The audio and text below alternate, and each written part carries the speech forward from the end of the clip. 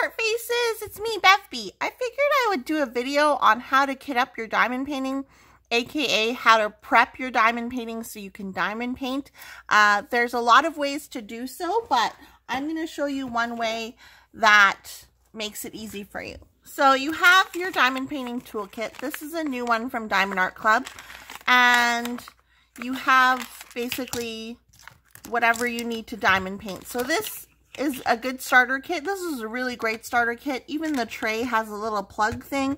It came with these Ziploc bags as well.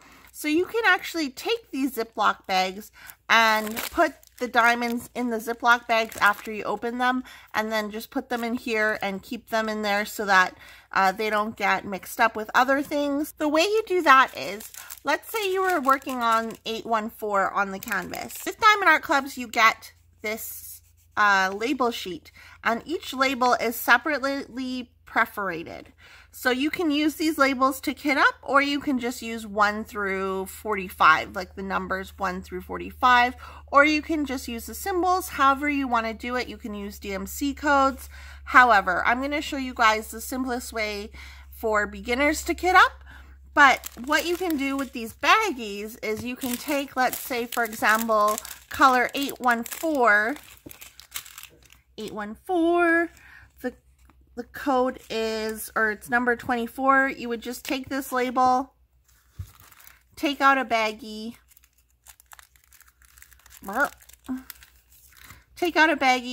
it 814, cut 814 open, and then pour it into this bag. And then you would just keep going. So the next color would be 415.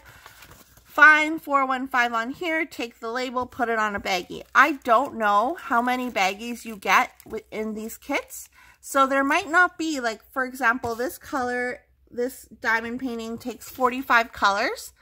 So, for example, there might not be 45 baggies in here. I have no idea. So you might need to have extra baggies from other kits you've bought, or go to the dollar store or the craft store and purchase some more baggies. But that's just an easy way to kit up using the bags. And now I'm going to show you the way that I actually kit up. So all the stuff in the toolkit is really nice, but you're not going to need any of this for now. So just put this aside. I'm actually going to give this toolkit to someone who I know just started diamond painting, aka the Chaz, so he'll have a nicer toolkit. So this is what I'm going to be kitting up in. These are just Harbor Freight containers that are labeled from 1 to 48. I could fit more, but here I include diamond painting. Can you see? In here, I actually put diamond painting wax, putty. I have a card here from when I bought something, a washi tape, and I also have, what is this? A dryer sheet. So if the drills are static, you have a dryer sheet that I can cut up. But as you can see, I've just permanently labeled each of these containers from 1 to 48.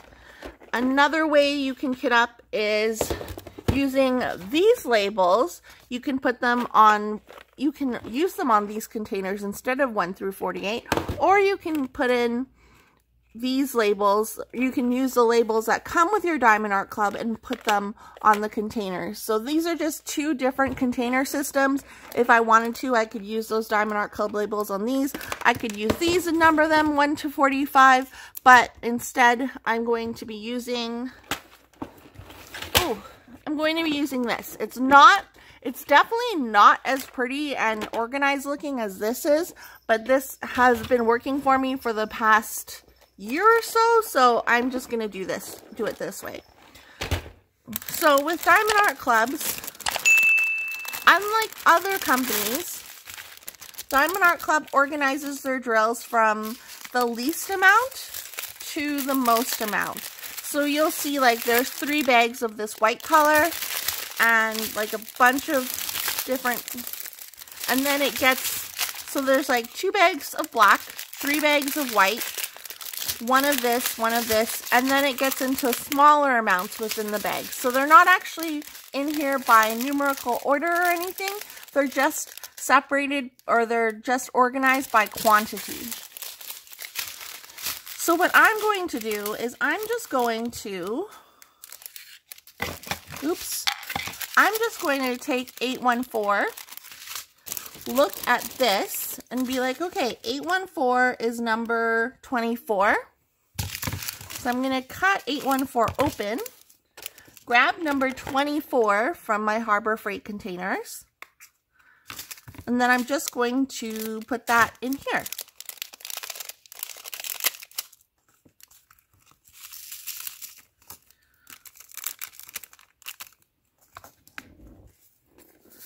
Then I'm going to grab 415. 415 on this list here is 16. So then I'm just going to grab the number 16 on here